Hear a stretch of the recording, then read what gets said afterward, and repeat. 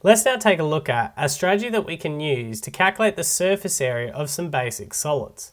Keeping in mind that you can actually use this strategy with, well, pretty much any sort of solid three-dimensional shape that you have, whether that be a prism such as the one we've got here, or a tapered solid, or a more complex shape than that.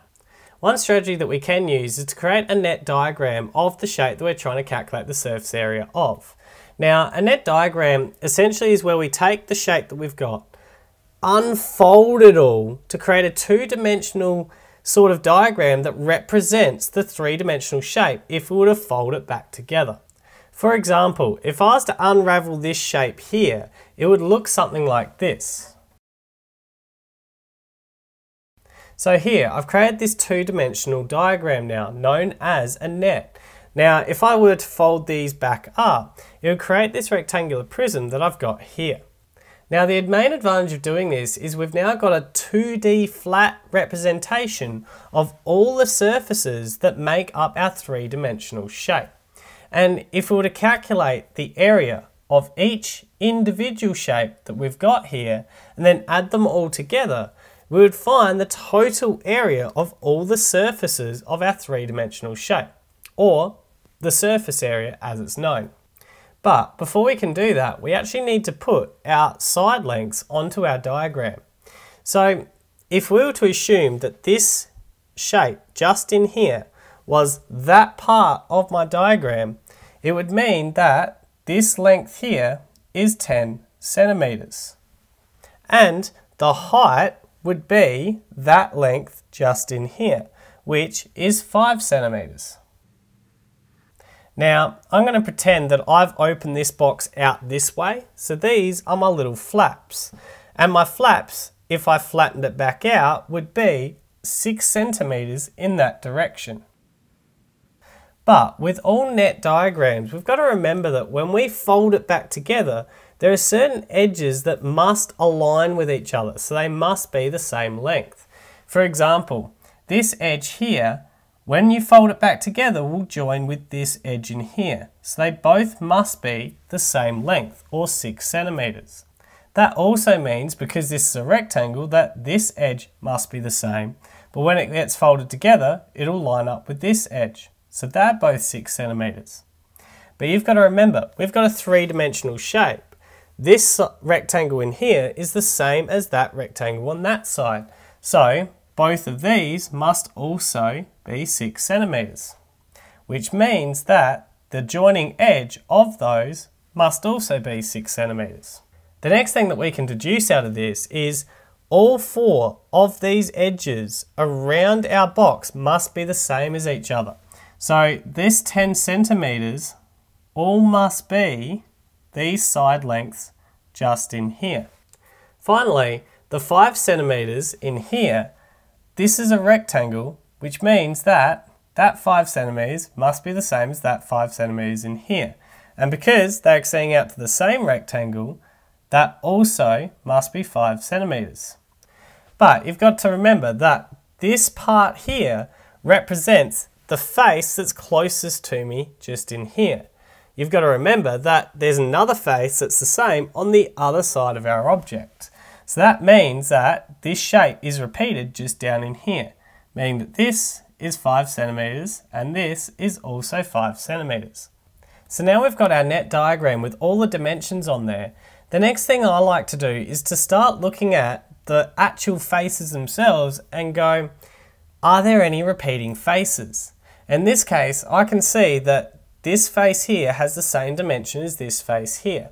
So what I do is I call this shape 1, and we've got 2 of them. I then have a look at some of the others. For example, I know this face here is repeated down in here. So I can call this one face 2, and the same as this face and this face here. So I'm going to call this one face 3. And what I can now say is to calculate the total surface area of this shape, what we would need to do is to calculate the area of each individual shape here.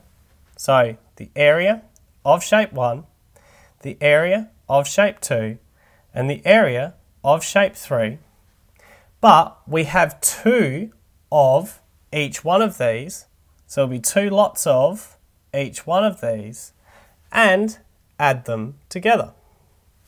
From here, we now record what formula we would use for each face. Now, all these are rectangles, and the formula to calculate the area of a rectangle is length times width. So, we can say that we would need 2 lots of the length times width of shape 1, plus 2 lots of the length times the width of shape 2, plus another 2 lots of the length times the width of shape 3. And now we just use substitution to replace the values of each shape. So in shape 1, the length was 6 centimeters by 5 centimeters. Of shape 2, the length was 10 centimeters by 5 centimeters. Of shape 3, the length was 10 centimeters by 6 centimeters. And from here, we could either put it into a calculator and get the answer straight away, or just start simplifying this equation out. So 6 times 5 is 30. 10 times 5 is 50. And 10 times 6 is 60.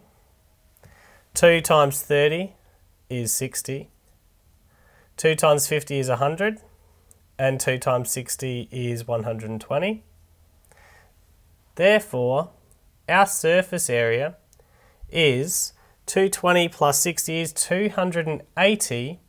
And then finally our units, all these were in centimetres, so it's 280 squared centimetres. So in summary, one strategy that we can use to calculate the surface area of basic solids is to take the solid that we've got and create a net diagram that displays all the faces that we're trying to calculate the area of. And it essentially sort of becomes a composite area problem, where we start by going, are there any faces that are the same? Because if they're repeated faces, there's no point doing the same calculation twice. So in this case, each face had a repeated face somewhere else in the shape. So what we did is we said we've got 2 lots of each face and we added them together. After that, you've got to work out what formula you would need to calculate the area of each individual face. And it's not always length times width. It does depend on what shapes you've got on your net diagram. Once we've done that, you substitute the information for each face and then you solve the equation to find the surface area of the solid that you have.